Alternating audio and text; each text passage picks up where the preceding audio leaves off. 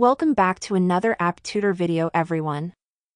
In this simple tutorial, we'll show you how you can import products from Alibaba to your Shopify store.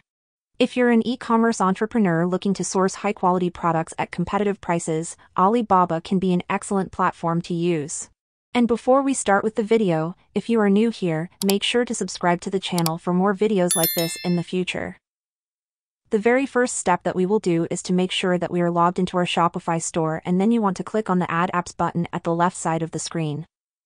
This window is going to pop up for you, and the next step is to find the Shopify App Store button and click on it. We will be downloading the official Alibaba application from the Shopify App Store.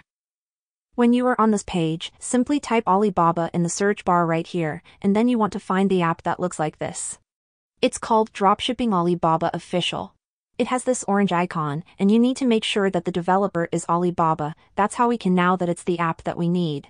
Click on Add App, and then you want to click on the Install button right here, which will take us to this Alibaba login page directly from Shopify. If you don't have an Alibaba account, you can create one by clicking here and then fill out all of the necessary information. Select your country, then the email address and password, enter your phone number, and go through the registration process. When you complete all of these steps, you simply need to log into Alibaba. When you log into Alibaba, you will see this pop-up that says Dropshipping on Alibaba, and you want to exit this. Let's click on the Search Products button at the left side of the screen, and we will see different products from Alibaba that we can choose from. You can search for a specific product, or just select one from the main page.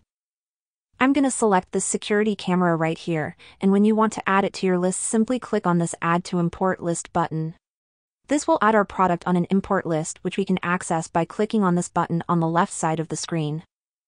Before we add this Alibaba product to our Shopify store, you can click on this Edit button if you want to change the name, description of the product, type, and so on.